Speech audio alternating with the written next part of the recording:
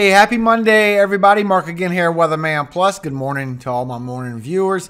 I'm going to give you an update on the Gulf storm and what's going on because we have this big, strong tut that is really messing things up and is also protecting as well for Florida. So I'm going to give you all the updates you need as well as what the possibilities are in the ensembles because I'm showing the rain is going to tighten up some for Mississippi. And you can see with the NAM 3K that it really can't get together at all. It tries so many times, it cannot get itself going. And then finally around Wednesday, it starts doing some tightening. So this will probably form over land, probably a tropical disturbance. If it does become a tropical depression, if you follow the names, tropical depressions don't get names. But either way this goes, whether it forms or not, it is bringing the heavy rainfall. And they are finding that the winds are going mostly east, northeast. And the most so far is about 12 miles per hour wind speed. That's about it. Everything else starts downgrading after that. And it goes from 12 down to 8 to 6. Really a lot of low wind speeds. 12 is the highest. You have a little bit of 10 on the east side of it, but that's it. 12 is really the highest of the wind speeds that we have so far with this system. And I know Texas, I know y'all really needed some of this rainfall. Y'all are in such hot temperatures right now. Matter of fact, all this red that you see on the map, even for the Northwest, you all in the red for a heat advisory. This means you have chances to get up to 105 to 109 degree temperatures for today. And everyone in the pink, you do have a chance to get 105, 110 degrees also for today. But now you're getting the chances for heat indexes up to 112 for today. And over here in the Southwest for Arizona and Southern California, you have chances to get temperatures to 110 degrees to 114 degrees for today. So you have a lot of hot temperatures going on, not only for Arizona, California, also for Texas, and you have the heat advisories over here for Northern California and Southern Oregon. And it's really not going to help with your temperatures because it's going to stay this way for quite some time. You have a very much above average temperatures for the next 6 to 10 days. And when you go from the 8 to 14 days, it pretty much stays there. So it's going to be a lot of hot temperatures sticking around for quite some time. And you can see for the next 6 to 10 days on your precipitation that you still have some for your monsoon season, but you are going to be well below average for any kind of precipitation in this brown, also for the Northwest. So there is going to be a lot of drought still going on for you guys. The National Weather Service did put out this rainfall total so far of what you can see just within the next 3 to 5 days.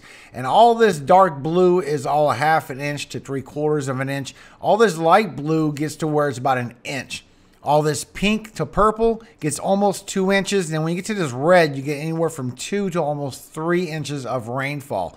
And all this orange is anywhere from 4 to 5 inches right along the coast. And you do have a big area for slight risk for flash flooding for the next few days along the Gulf Coast. But like I said, I do see in the ensembles that all this rainfall totals is going to start tightening up around Mississippi. And you can also see that Hurricane Darby is expected to become a major hurricane with winds up to 125 miles per hour, then start weakening back down to a 2, a 1, a tropical storm, a tropical depression.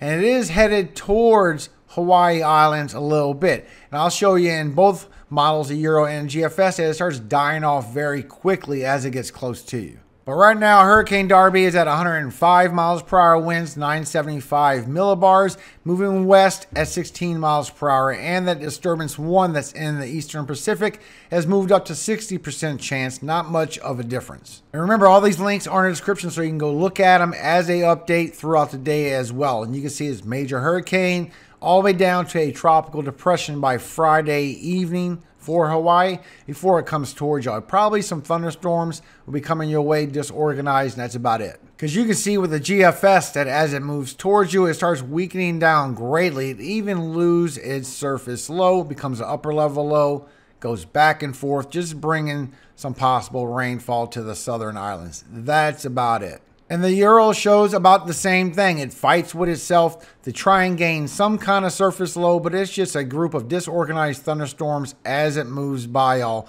mostly for Saturday is what it shows. Euro and GFS. Sometime on Saturday, you're going to be getting this rainfall coming through, this disorganized thunderstorms. and that's about it. It's not even going to have a surface low by that time.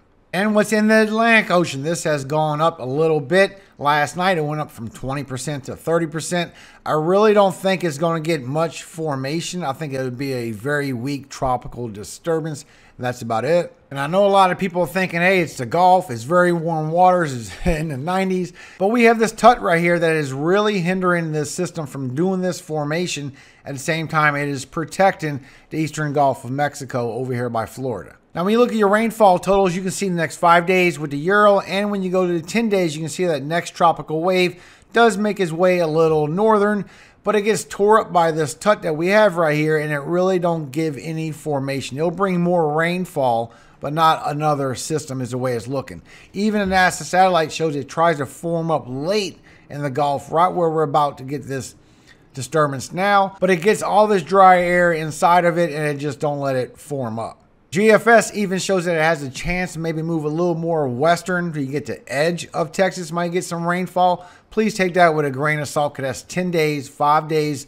Neither model is showing any rainfall for you guys. You can see on the GFS, when you look at your geopotential height, that you have all this chances for the system to form in the Gulf, but you also can see that next wave does come right over Puerto Rico, very weak, if anything, as it carries across towards Bahamas, and then it finally does group right back up in the Gulf later on. So there is a chance for 1 and possibly 2 still for these chances for these low pressures to form in the Gulf. I'm showing that it's trying over and over and over. But you can see the update on the NASA satellite that it really cannot group itself together. It's just going to be a lot of precipitation. It might get down to maybe 1010, 1011 millibars, but the mean pressure over the ocean is 1013, so it's not showing too much. At the same time, as this group of dust comes by and we get that chance for that next one to form up sometime in the teens, you can see that it does form up late, and it tries to get some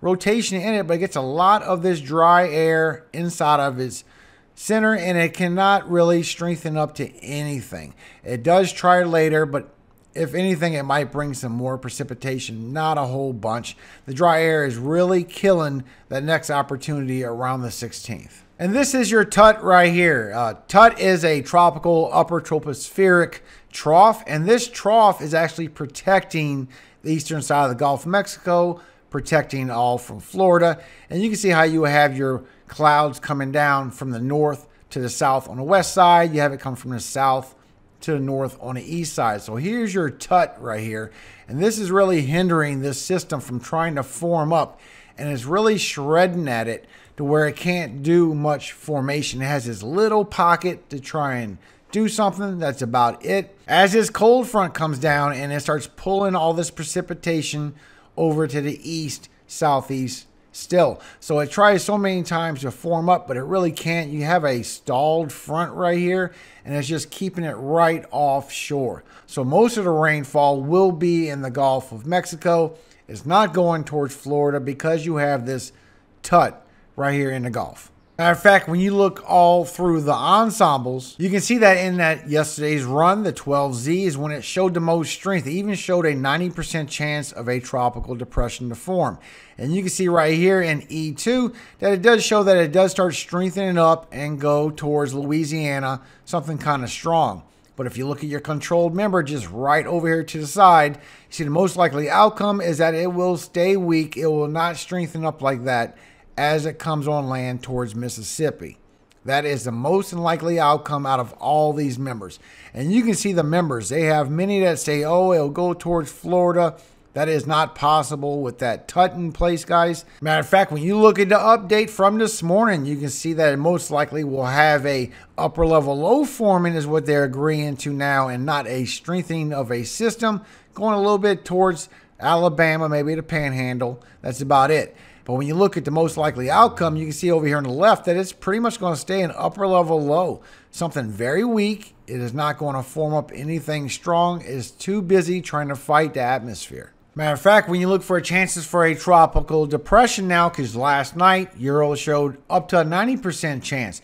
But this tut went all the way from the Bahamas all the way over Florida, and that is really hindering this system. So as you go towards 4 days and 5 days, it's strongest by Thursday, by Friday, and now it's only showing a chance for maybe 50 to 55% chance of becoming just a tropical depression. Then it weakens down as it moves away. And you can see that other little wave does start to move its way across the Bahamas, but nothing is coming out of that. It's just too weak of a system to form up the second one neither. But as you look from the southeast, you can see within the next 72 hours, next 3 days, don't even worry about these rest of these members. The most likely outcome is right here. You're going to start adding up to 2 to 3 inches of rainfall for Louisiana and for Mississippi. And as you go to 4 days and 5 days, it starts to really add up for Mississippi mostly, and a lot of it in the Gulf. Then the next piece of wave comes in. It gives a little bit more precipitation. Most of it goes into the Gulf. So you could get 2 to 3 inches also for Georgia. Mostly going to be southwestern Alabama, center to southern Mississippi, also for southern Louisiana. This looks like it's going to be where the most of the rainfall is. Even though National Weather Service has this spread out, I'm showing that the most likely outcome that it will tighten up to a smaller area of heavy rainfall and then another smaller area over Georgia. Also, your most likely outcome of what it's looking like with this system. So literally, it looks like it takes about 36 hours for it to get any kind of surface low out of that system. But you can see how it's just hit and miss. It's hard to stay together. Then once you go through Wednesday, it starts dissipating again. Can't hold that surface low for anything. It just sits there and brings all that precipitation on Mississippi. That's why it's showing Mississippi. And this is where you can see where it's getting messed with at the upper levels. So at your lower levels, at your cyclonic relative vorticity, according to the Euro, you look at your 850 millibars, you can see how it tries to get together, travels over Mississippi, travels over Alabama, goes west to east, back and forth, bringing all that rainfall just in this one center of an area. So it just dances around for a while, and then it goes away, just cannot get together. And that's the most strength that it shows is mostly by Friday and Saturday. But you can see when you look a little bit higher at the 500 millibars that it really is fighting against itself. It cannot hold anything together very much at the 500 millibars. It's holding it a little bit better at the 850 millibars. This thing is not going to be able to hold itself together at all. It's getting elongated by this tut, and it's really hard to hold the center. It will be a big rainfall event. So as you look with National Weather Service just for the next 3 days, next 72 hours, you see how it starts adding up to 1 and 2 inches for Louisiana, a little bit of southern Mississippi, southern Alabama, and a little bit of the panhandle of Florida. And that's what you see here from National Weather Service, that a little bit of rainfall for the next 3 days. But once you go 5 days, it's going to keep adding up to this precipitation. You go 7 days. A lot of the heaviness is in the Gulf. All this brown and yellow, very much from anywhere from 7 to all the way to 11 plus inches of rainfall is all in the Gulf. But you can see you are getting an orange, which is anywhere from 5 to 6 inches of rainfall for southern Louisiana, southern Alabama, and Mississippi, and the panhandle of Florida.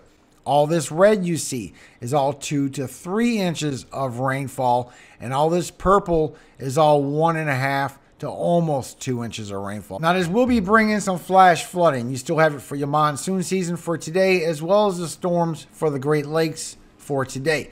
But you can see in the south and southeast, you have marginal and slight risk as you go into tomorrow. It's going to stay in the south for a marginal as well as your monsoon season. And as you go through Wednesday, then it's going to be a slight risk right here for Louisiana for the heaviest amount, just like I showed you with National Weather Service. Then as you keep going for Thursday, it stays a nasty low slight risk just for southern Louisiana, southern Mississippi, southern Alabama. And as you go through Friday, it stays again for southern Alabama and the panhandle of Florida. And this is where it's just going to bring inches of rainfall very quick. So, of course, I have this zoomable link for all of you so you can zoom into your area the next 5 days according to GFS.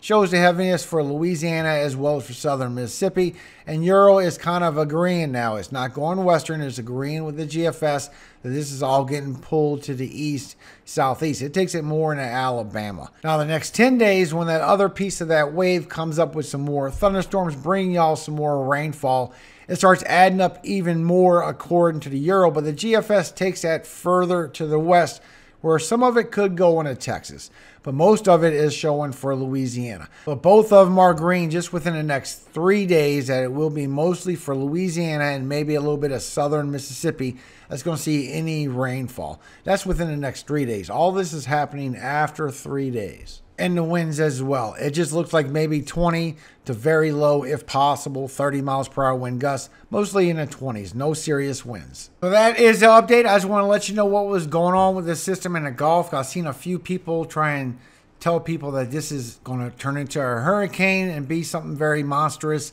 and that's not true. If it wasn't for that tut, then it'd have a very great chance. But these tuts really create problems, and they do form up during these summer storms. So God bless all of you. Hope you have a very blessed day today. I have it on the whole country on high resolution rapid refresh for the next 48 hours. I know y'all do have some storms coming. We didn't have any tornadoes last night, and that was the best chance for the week. But y'all do have some storms coming for the next couple of days. Isaiah 4. And in that day, 7 women shall take hold of one man, saying, we will eat our own bread and wear our own apparel. Only let us be called by thy name, to take away our reproach. In that day shall the branch of the Lord be beautiful and glorious, and the fruit of the earth shall be excellent and comely for them that are escaped of Israel. And it shall come to pass, that he that is left in Zion, and he that remaineth in Jerusalem, shall be called holy, even every one that is written among the living in Jerusalem. When the Lord shall have washed away the filth of the daughters of Zion, and shall have purged the blood of Jerusalem from the midst thereof by the spirit of judgment and by the spirit of burning. And the Lord will create upon every dwelling place of Mount Zion, and upon her assemblies, a cloud and smoke by day, and the shining of a flaming fire by night. For upon all the glory shall be a defense. And there shall be a tabernacle for a shadow in the daytime from the heat, and for a place of refuge, and for a covert from storm and from rain. Amen. Hope you have a very blessed week this week. Start off very positive, very uplifting. It is Monday. Tell yourself you're going to have a great day. You're going to have a great week, and you will. I know you all will. Just a peaceful, beautiful day. In all glory. All honor does go to Yahweh, God of Jacob, our Father. Amen. Hallelujah. Have a very great day, everybody.